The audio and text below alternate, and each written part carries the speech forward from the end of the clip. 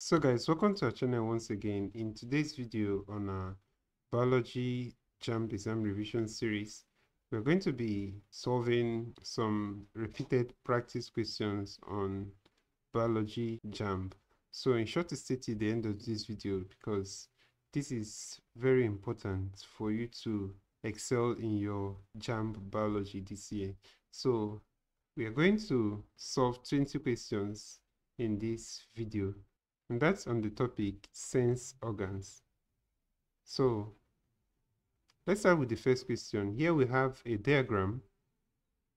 The question here says, the structure labeled I is A, chemoreceptive, B, photosensitive, C, radiosensitive, and D, tactile. So guys, the answer to this question is option D, tactile. It is tactile because it is sensitive to touch. If it was sensitive to chemical, it would have been chemoreceptive. If it was sensitive to light, it would have been photosensitive. If it was sensitive to radiation, it would have been radiosensitive. But guys, this structure here, labeled I, is the vibrator, and it is sensitive to touch, so hence it is tactile. It's question number 2. The part of the mammalian ear responsible for the maintenance of balance is the A, perilymph, B, cochlea, C, ossicles, D, pinna. So guys, the answer to this question is option A, and that's perilymph. The perilymph is actually the fluid that is between the scala tympani and scala vestibuli of the cochlea. So that fluid actually has a function in balance. But guys, maintenance of balance in the ear is not solely on this. There is also another structure known as the vestibular apparatus, and this vestibular apparatus actually has 3 semicircular canals which help in maintenance of balance and posture. So guys, it's important for you to know this, but then the perilymph here also has a function in balance. So out of these options, the correct answer here is option A, and that's the perilymph. Question number 3 says, the mammalian ear is divided into dash parts: A 4, B 5, C 3, D 2. So guys, the mammalian ear is actually divided into 3 parts, and that's the outer ear, the middle ear, and the inner ear. The outer ear comprises of the pinna and the auditory meatus, that's the ear passage, whereas the middle ear consists of the 3 bones known as the ear ossicles. So guys, the outer ear is actually separated from the middle ear by the eardrum or the tympanic membrane. We also have the inner ear. The inner ear is comprised of the vestibular system and the cochlea. So the ear is actually made up of 3 parts, like I said, and that's the outer ear, the middle ear, and the inner ear. So the correct answer to this question is option C. Question number 4.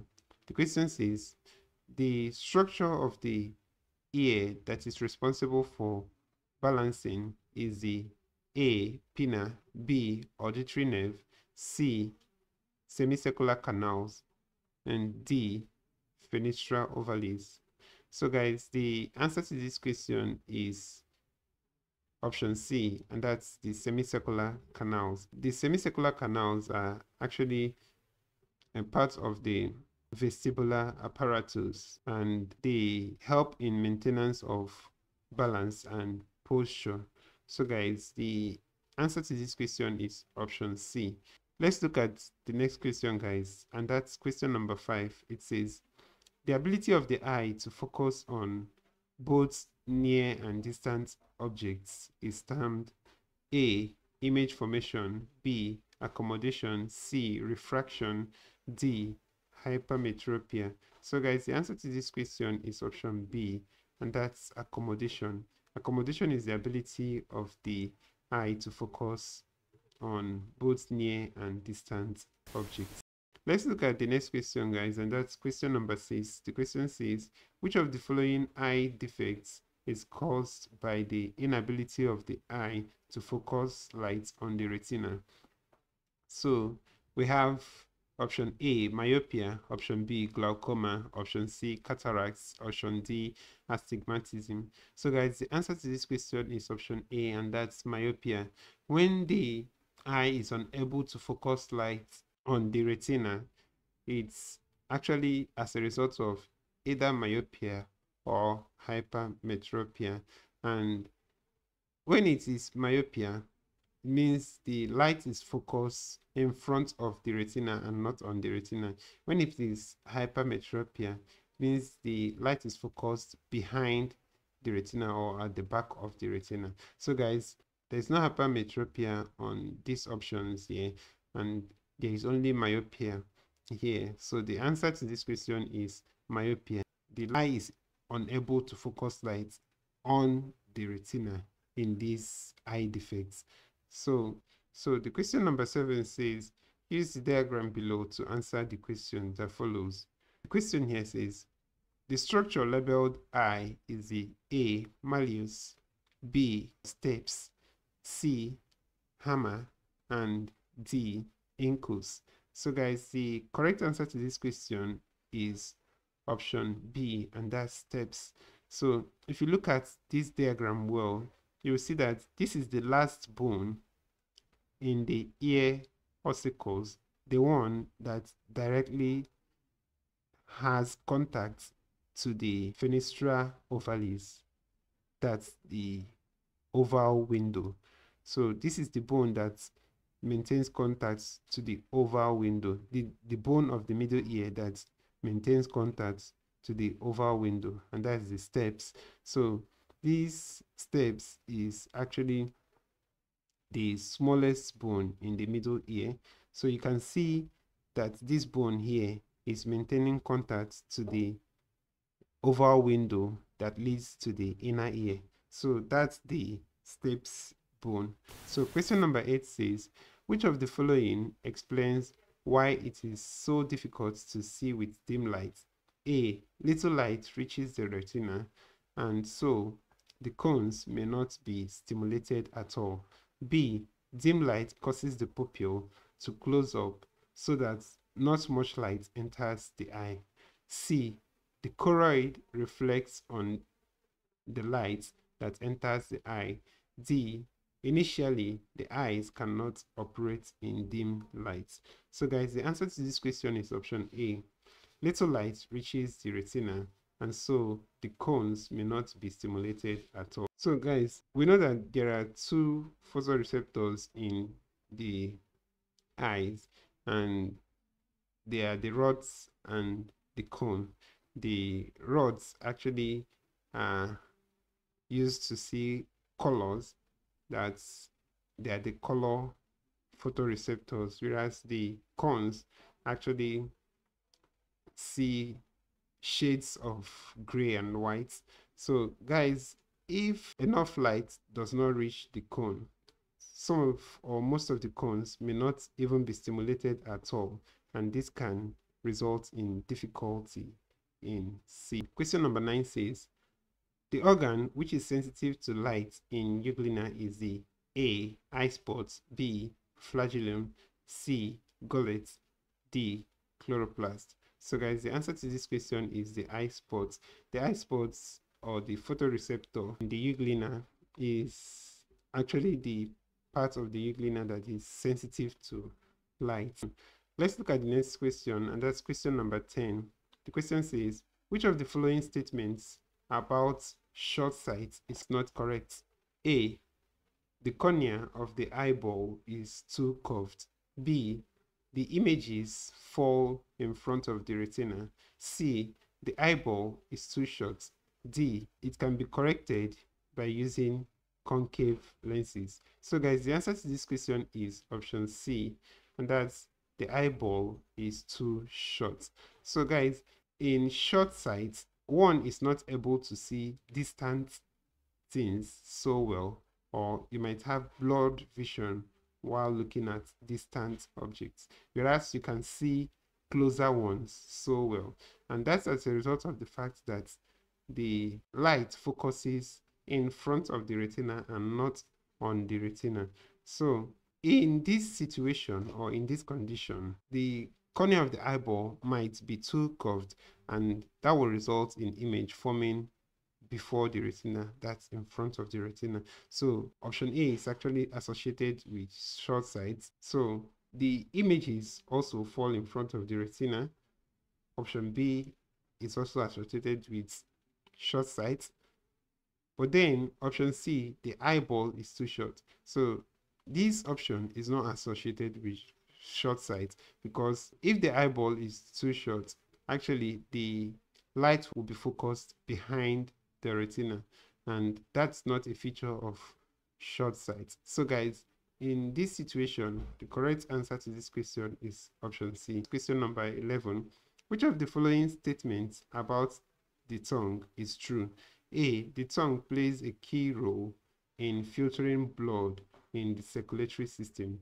B. The tongue is responsible for producing saliva. C. The tongue is a muscular organ involved in taste perception. D. The tongue is primarily involved in the process of respiration. So guys, the answer to this question is option C, because the tongue is actually a muscular organ that is involved in taste perception. The tongue actually has taste receptors embedded in it, and it's a muscular organ. These taste receptors help to sense tastes like sweet taste, sour taste, salty taste, bitter taste, and umami. So guys, the answer to this question is option C. So let's look at the next question, and that's question number 12. The question says, when a person moves from a dark room into bright light, the pupils become A, smaller, B, larger, C, white, D, red. So the correct answer here is A, and that's smaller. This is the mechanism that the pupil uses to protect the retina from excessive light flooding the retina. So when you move from a dark room to a bright room, the pupils actually gets smaller in order to reduce the amount of light that gets to the retina. So guys, let's look at the next question, and that's question number 13. The question says, hygrometer is used to measure A, light intensity, B, turbidity, C, relative humidity, D, pressure. So guys, the answer to the question here is option C, and that's relative humidity. So let's look at the next question, question number 14. Which of the following parts of the tongue does not correspond to the taste indicated against it? A, side, indicated against sour. B, tip, against sweet. C, back for sour. And D, center for salt. So guys, the answer to this question is option C, that's back for sour. Actually, the back of the tongue is indicated for bitterness and not sourness. So guys, the answer to this question is option C, and that's back for sour. The sour taste is actually most concentrated at the side of the tongue. So note that this does not entail that these parts of the tongue are specifically associated with these tastes. Rather, it entails that the taste buds here are more concentrated with these taste receptors, specifically at these areas in the tongue. So the taste receptors dominating the side of the tongue are the sour taste receptor. For the tip of the tongue, it is sweet. For the back of the tongue, it is bitterness. For the center, it is salt. So guys, the correct answer to this question is option C. So let's look at the next question. That's question number 15. The question says, use the diagram below to answer the question that follows. The part labeled II is the A, ear ossicles, B, internal auditory meatus, C, middle ear, D, fenestra ovalis. So guys, the answer to this question is option A, and that's ear ossicle. So you see the parts labeled II, that's the middle ear, and it comprises of 3 bones. These 3 bones are the ear hammer or the malleus, the incus, and finally the stapes. So these 3 bones are known as the ear ossicles. So let's look at the next question. The question says the parts which function together to bring about hearing are labeled A, I, and IV, B, I, IV, and VI, C, I, and IV, D, IV, V, and VI. So guys, the correct answer to this question is option C, and that's I, and IV. This is as a result of the fact that sound has to be transmitted from the outer ear. It moves through the auditory meatus, and that's the part labeled I. That's the ear passage, the auditory meatus, and then from the ear passage, it passes the eardrum and gets to the II, and that's the ear ossicles. That's the 3 bones making up the ear ossicles. And then the sound passes from there and then gets to III. So the III is this fenestra ovalis, and that's the oval window that leads to the cochlea. So guys, from the fenestra ovalis, that's the oval window, it now passes and gets to the IV, which is the cochlea, and that's where you have the hair structure that help to integrate the sound and then send it to where it will be interpreted in the brain via the cochlear nerve. So guys, let's look at the next question, question number 17. The question says, the eye defect that arises because the cornea is not curved smoothly is A, presbyopia, B, short-sightedness, C, long-sightedness, D, astigmatism. So guys, the correct answer to this question is option D, and that's astigmatism. Astigmatism is actually caused as a result of unequal curvature of the cornea or lens. So when the cornea is not curved smoothly, when it's not having an equal curvature, like a smooth curvature, it results in astigmatism. And in this situation, the light rays are actually brought to focus at different points on the retina. So it is not focused on the fovea of the retina. So in this situation, one might have a blurred vision. So guys, let's look at the next question. Use the diagram below to answer this question.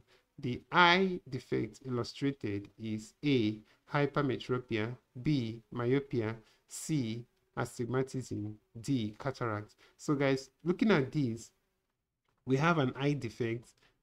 We have this image here indicating an eye defect and the correction. So looking at this, the first one, which is the eye defects, you'll see that the light is brought to focus behind the retina. So you see that this crossed the retina and it's focused behind the retina. So this should tell you that this situation is hypermetropia. Guys, if it was in front of the retina, it would have been myopia. But when it's behind the retina, it is hypermetropia. So guys, when you look at the correction, you see that a convex lens was actually used to correct this, and that's a converging lens that makes the light to be brought to focus on the retina. So looking at this correction, you will see the light now being formed on the retina. So guys, take notes. The light should be focused on the retina. So if it is focused behind the retina, it is hypermetropia. If it is focused in front of the retina, it is myopia. So here is the correct option here, and the answer to this question is hypermetropia. So let's look at the next question, guys. Question number 19 says, when viewing an object that is close to the human eye, the A. Ciliary muscles relax, B. Eye lens become thin, C. Eye lens becomes fat, D. Suspensory ligament becomes taut. So guys, the answer to this question is option C, and that's the eye lens becomes fat. So when you are looking at a closer object, the eye lens has to become fat in order to assume the shape of a convex lens, and that's a converging lens. What does the converging lens do? It will converge the light. It will actually bring the light to focus closer. So if the lens becomes fat, it actually functions like a convex lens, and thereby making the light to focus correctly on the retina. So guys, the last question here, question number 20, the question says, short-sightedness can be corrected by lenses which are A. Plano-concave, B. Biconvex, C. Concave, D. Convex. So guys, the correct answer to this question is option C, and that's concave. Short-sightedness can be corrected using concave lenses, and that's the diverging lens. So if we use a concave lens, that's a divergent lens, the light can be diverged and then can be made to be brought to focus on the retina, and that corrects the eye defect. So guys, this will be the end of this video. If you enjoyed this video, please give it a thumbs up. Don't forget to subscribe to this channel if you're not yet a subscriber. Also, ensure to drop your questions on the comment section below if you have any question regarding this video. Don't also forget to share this video with your friends to enable us to reach out more viewers. Thank you for watching this video.